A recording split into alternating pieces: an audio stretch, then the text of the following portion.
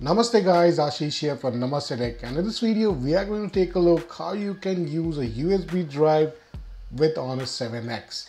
The best part of using a USB drive is you don't need to turn on anything, any setting or anything like that. We have seen that in the Vivo phones or some of the other phones, but here all you need to do is plug in your USB drive and you're ready for copying and doing all file.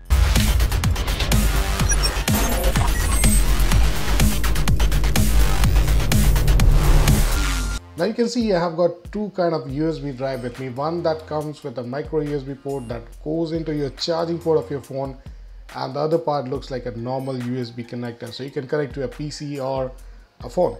Now this is a second one. If you have a normal USB, you can look for a connector like this, where one part gets into the USB drive, the other part gets into your phone port and the charging port, and it's convenient.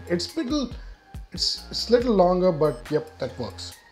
Now I'm going to connect it like you connect your phone charger. Just connect it over there and wait for a notification to show up on your notification panel. It basically gives you an idea that your USB drive is connected. There you go, there you can see it, and you can tap on view and it directly opens the file manager and shows you the content of the drive. Now this is the content of the USB drive. But if you want to do it in a different way, let's go to categories and then switch to local, and there it will give you option of your SD card and internal storage along with USB drive. Now let's get into the USB drive and where we'll see the file operations and stuff like that.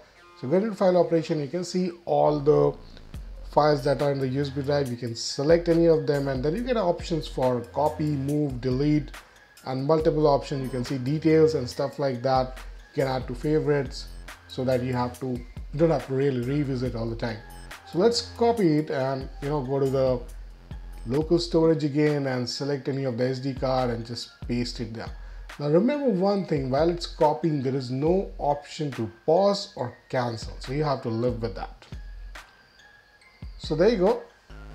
SD card, USB drive option is available. It's pretty straightforward, pretty convenient, and OTG is like it should be on every phone because it makes PC a thing of past. I don't have to connect to a PC. I can use apps like Share It and all, but if you have something on USB drive and you want it on your phone, there is nothing else you need to do.